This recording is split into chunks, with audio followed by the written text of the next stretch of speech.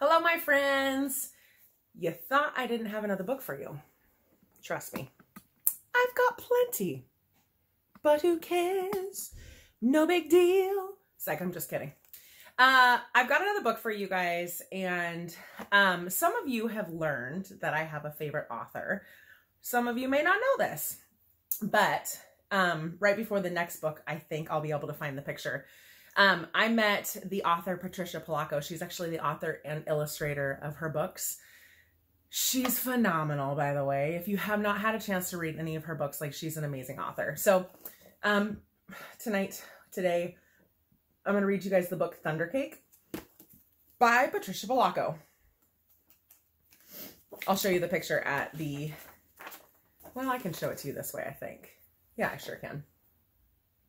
On a sultry summer day at my grandma's farm in Michigan, the air gets damp and heavy, storm clouds drift low over the fields, birds fly close to the ground, and the clouds glow for an instant with a sharp crackling light. And then a roaring, low tumbling sound of thunder makes the windows shudder in their panes. The sound used to scare me when I was little. I loved to go to Grandma's house, Babushka, as I used to call my grandma, as she had come from Russia years before. But I feared Michigan summer storms, and I feared the sound of thunder more than anything. I always hid under the bed when the storm moved anywhere near the farmhouse. This is the story of how my grandma, my babushka, helped me to overcome my fear of thunderstorms.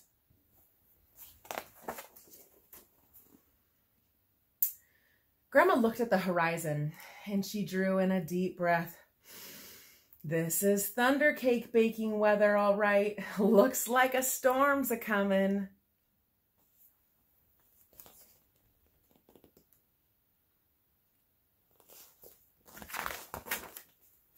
Child, you come out from underneath that bed. It's only thunder you're hearing, my grandma said.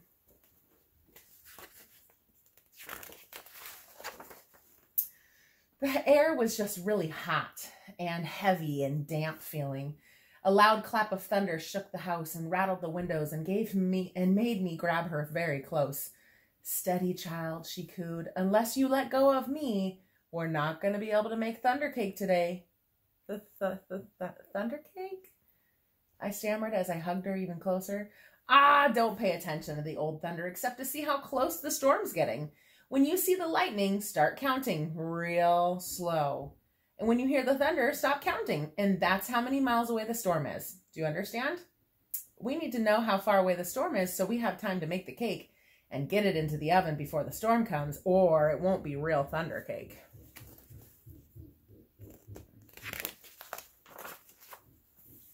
Her eyes surveyed the black clouds way off in the distance. And then she strode into the kitchen. Her worn hands pulled a thick book from the shelf above the wood stove.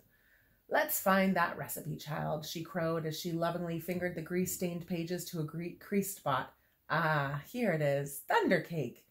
She carefully penned the ingredients on a piece of notepaper. Now, let's gather everything we'll need, she exclaimed as she hurried toward the back door. I wonder what they're going to go get. Wait a minute. Has anybody in your family ever had, like, something that they make during the middle of a storm? Like baked goods? I don't think in my family we've ever done that, but I just didn't know if you did. We were by the barn door when a huge bolt of lightning flashed, and I started counting like Grandma told me to. 1, 1,000, 2, 1,000, 3, 1,000, 4, 1,000.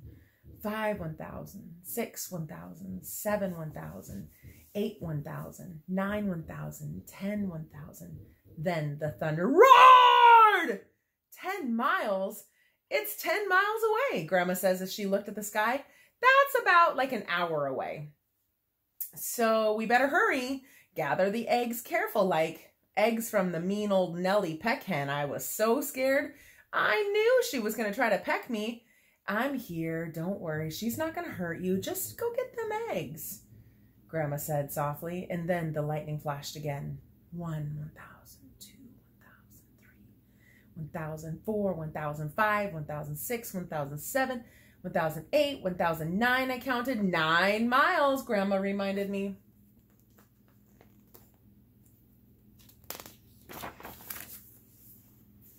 Milk was next.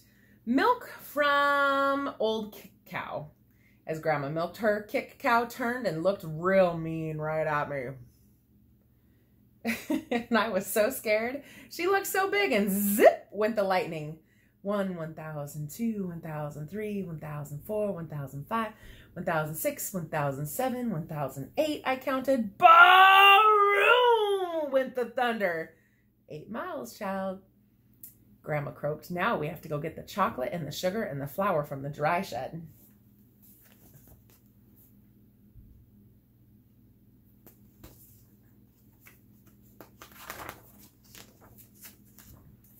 I was so scared.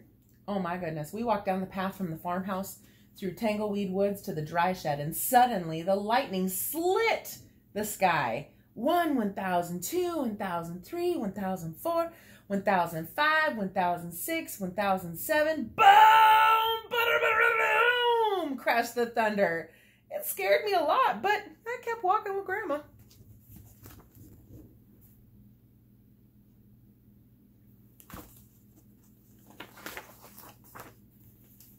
Another jagged edge of lightning flashed as I crept into the dry shed. 1, 1000, 2, 1000, 3, 1000, 4, 1005, 1006. I counted. Crackle, crackle, boom! Kaboom! The thunder bellowed and it was dark and I was so scared. I'm here, child, Grandma said softly from the door. Hurry now, we haven't got much time. We've got everything but the secret ingredient.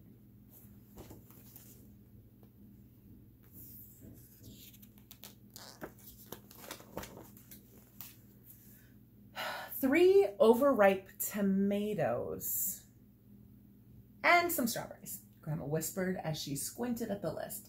I climbed up high on the trellis. The ground looked a long ways down and I was pretty scared. I'm here, child, she said.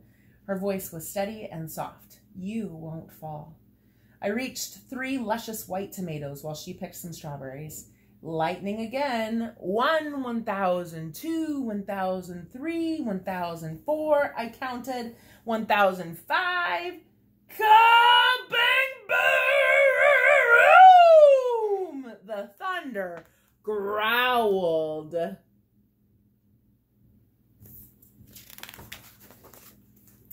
We hurried back to the house and the warm kitchen, and we measured the ingredients. I poured them right into the mixing bowl while Grandma mixed, and I churned butter for the frosting and melted chocolate, and finally we poured the batter into the cake pans and put them into the oven together.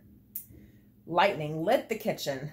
I only counted to 3, and the thunder rumbled and crashed 3 miles away, Grandma said, and the cake is in the oven, and we made it, and we're going to have real thunder cake.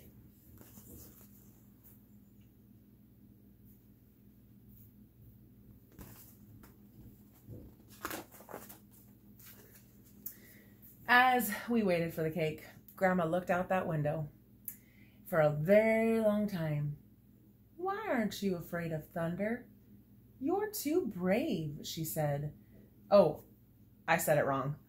Why, you aren't afraid of the thunder. You're so brave, she said, looking right at me.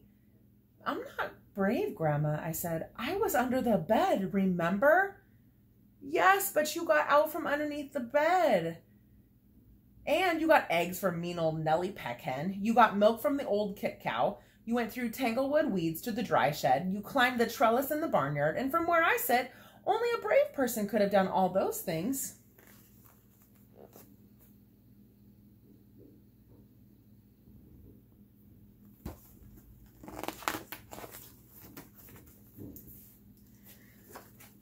I thought and thought as the storm rumbled closer. And you know what? My grandma's right. She says I was brave, and I am brave. Well, brave people can't be afraid of a sound, child, she said as we spread out the tablecloth and set the table. When we were done, we hurried into the kitchen to take the cake out of the oven, and after the cake had cooled, we frosted it.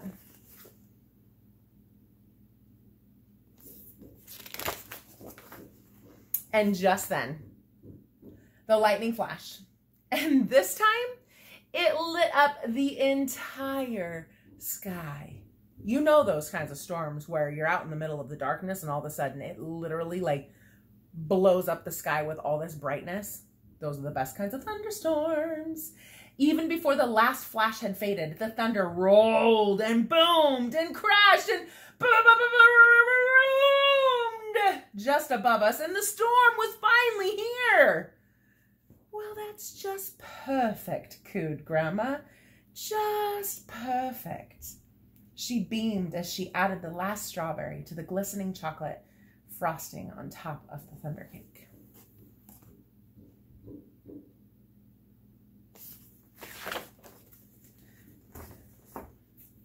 As the rain poured down on our roof, Grandma cut a wedge of cake for each of us. She poured us steaming cups of tea from the samovar. When the thunder roared above us so hard it shook the windows and rattled the dishes in the cupboards, we just smiled and ate our thunder cake. From that time on, I never feared the voice of thunder ever again.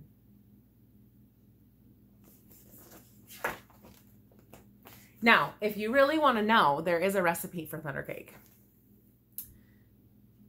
I'm not going to read you all the ingredients, but there really is a recipe for it. You might have to check it out sometime. Thunder cake. My grandma's thunder cake. This, my friends, is the end of Thunder Cake, one of my favorite author's books. Now, a little bit of a background story is that Patricia Polacco writes these books and illustrates them, and they're all based on, well, for the most part, they're all based on stories from her own life and from her grandma. So when she talks about babushka or grandma, it's usually talking about her. And you're always going to find her as somewhat the main character in the story, but she's always present in all the stories that she writes. It's pretty cool. So next up is possibly another story. Who knows?